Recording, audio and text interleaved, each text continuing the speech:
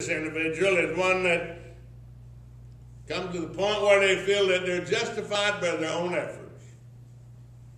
Glory to God. I've met them over the last 60-something plus years that I've been in this. Justified by their own efforts. I don't do this, I don't do that, You're still a sinner. Jew, Gentile, Muslim, Seventh-day Adventist, Mormon, you're still a sinner. Yes. All have sinned and come short of the glory of God. Now, how can I come into justification? Now, God gave Moses the oracles. God gave Abram circumcision 14 years after God made a covenant with Abraham. And God gave the law to Moses and said that once a year you're going to offer a special Passover lamb. You're going to shed that blood, and whenever you shed that blood for a whole year, you can go out and enjoy the fact that you're freed from condemnation for a whole year. Wouldn't it be wonderful if we could for a whole year say that it had been paid for, the lamb had been slain, the scapegoat had been led out into the wilderness, and for a whole year we're justified. By faith, they offered up the lamb on the altar. Not through faith, but by faith. They were looking forward. Amen? Amen. Now, if we have a prophet, if we're profited by our oracles from God. Now, there was an argument, strong argument in the early church that was arguing over works and grace. Now, Paul is being very plain here when he said in the 9th verse, there is none righteous, no, not one. You don't go to so many church people telling them they're not righteous. Hello. Amen. I mean, they'll tell you, I don't do this, I don't do that, and I don't do this. I'm not preaching you go out here and live like the devil and live in sin and wallow in the hog pen. That's not what I'm saying. God doesn't want you to do that. God wants you to be up to the place to where that you enjoy the fullness of this life and the world to come. Yes. He is not going to rob you of that which he has promised you. The thief has come but to kill, to steal, and to destroy. But I have come that you might have life and that you might have it more abundantly. How many church people, how many religious people are robbing themselves because they neglect to understand what they claim to believe in?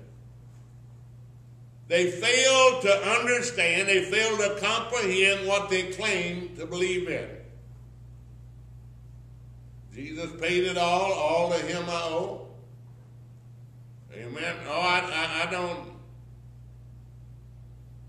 Jesus paid it all to him I owe. Well, Lord, if I get a chance, I'll worship you. If I get a chance, I'll go to church at least 4 times a year because they feed that 4 different nights.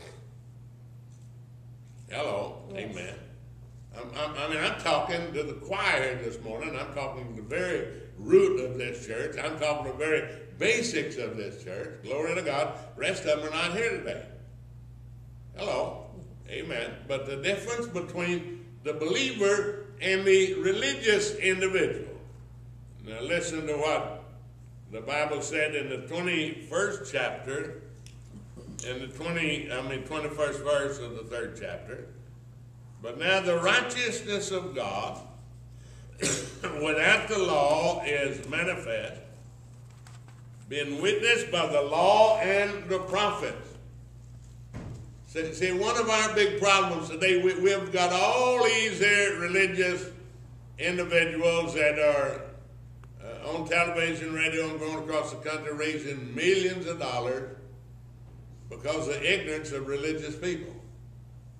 Glory to God. God's not in the mystic business. He's not in the mysticism. He's into promising you something. And if you believe what he has promised, Glory to God. Now, whenever he said here, but now the righteousness of God without the law is manifested, being witnessed by the law and the prophets. The law and the prophets are witnessing that righteousness is without the law. Glory to God. In other words, that Hebrews 11, they talk about looking forward. By faith, they look for something to happen. By faith, they look for something to take place. Glory to God. Even the righteousness of God, which is by faith of Jesus Christ unto all, and upon all them that believe, for there is no difference. For all have sinned and come short of the glory of God. There's not any difference. Amen. Now we make a great difference, but the Bible said there's not any difference because we're all sinners. Now, what does it mean that says that we're all sinners? The term sin means missing the mark.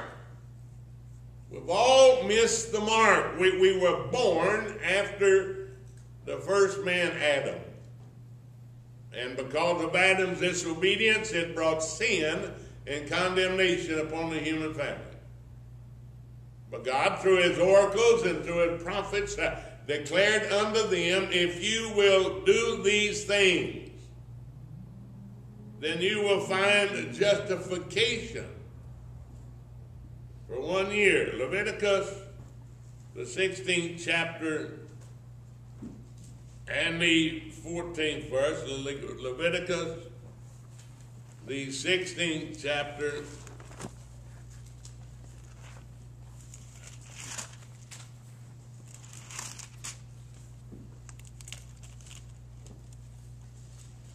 I'll get my fingers to work in a minute.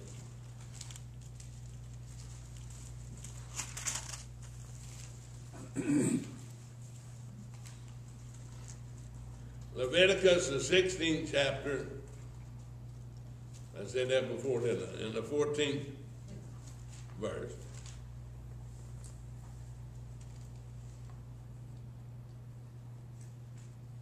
And he shall take of the blood of the bullock and sprinkle it with a finger upon the mercy seat, eastward, and before the mercy seat shall he sprinkle of the blood with his finger 7 times. Then shall he kill the goat of the sin offering that is for the people, and bring his blood within the veil, and do with that blood as he did with the blood of the bullock, and sprinkle it upon the mercy seat and before the mercy seat. And he shall make an atonement for the holy place because of the uncleanness of the children of Israel and because of their transgression and all their sins, and he shall he do for the tabernacle of the congregation that remaineth among them in the midst of them.